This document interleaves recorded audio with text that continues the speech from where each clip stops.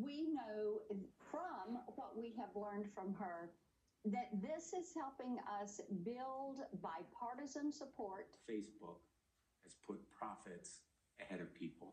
My message for Mark Zuckerberg: your time of invading our privacy, promoting toxic content, and preying on children and teens is over.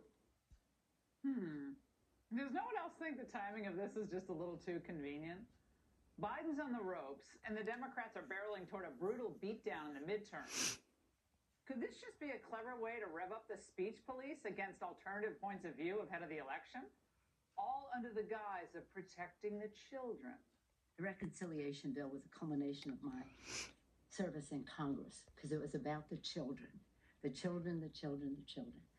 We love citing the children. Well, let's begin with one basic fact. The left doesn't care if the culture or big business spreads content that's not appropriate for children. They never have.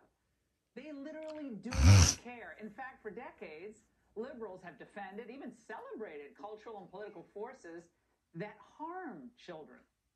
Porn, drugs, gambling, gender bending, school shutdowns, mask mandates, and of course their holy grail of abortion. Democrats support all of it. Now, some on the left would prefer if we didn't even have children. A New York Magazine columnist named Emily Holloman recently called the decision to have children an essentially selfish one, done for fulfillment or self-betterment or boredom or peer pressure. We should pray for her because she knows not what she says.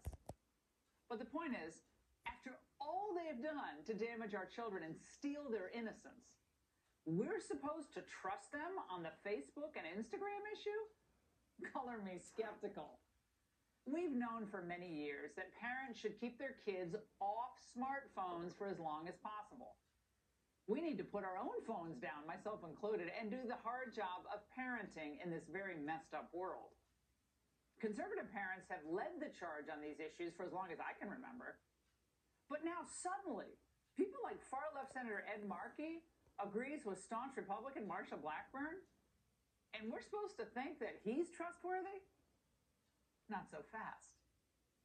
The fact is, Republicans may be walking straight into a trap. The left's real beef with Facebook has nothing to do with the children. The kids are on TikTok, aren't they? The left doesn't like Facebook because Facebook has refused to suppress all conservative speech. That's it. The left has decided to drive conservatives off of the internet, and they're afraid Facebook won't be sufficiently loyal to their plans. They actually got away with banning the former president of the United States. And that's not enough power for the Democrats. They're that afraid of voters and free speech. Think about that for a minute. Now, this is why globalists don't mind China being in charge, frankly, because if they could, some of these really hardline Democrats would ban all dissenting opinions on social media. And just like China, they'd probably call it something like a threat to the social order, or a threat to security, or a threat to overall community or harmony. Now, this all makes sense if your goal is to maintain power by any means necessary. And let's face it, that's all they care about. Facebook could promote live sex acts and how to hunt a Christian instructionals. And the left would take their side. But because there's still some conservatives on Facebook, the left wants to shut it down. Democrats have seized upon the current Facebook scandal as an opportunity to silence conservatives for good. You know that the insurrection occurred January 6th. Do you think that Facebook turned off the safeguards because they were costing the company money? Facebook changed those safety defaults in the run-up to the election because they knew they were dangerous. And because they wanted that growth back, they wanted the acceleration of the platform back after the election, they returned to their original defaults.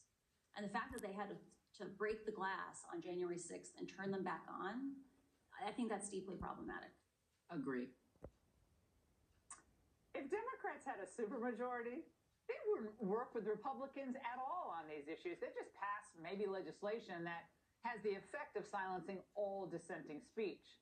It would be directed broadly across all media and online platforms, but cloaked in terms, again, of protecting national security or their new favorite, preventing domestic terrorism.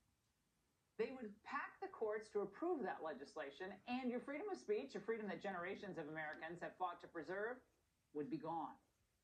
That's their real goal.